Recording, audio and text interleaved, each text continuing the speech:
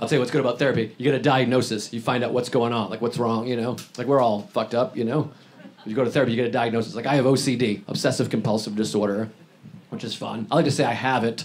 Some people word it differently. Some people will say this, I am OCD. You ever meet those people?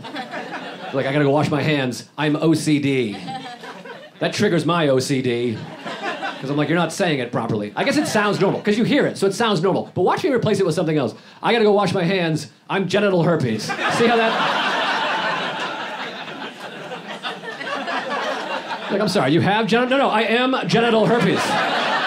It's who I am. Call me Jen, for short. It's very serious.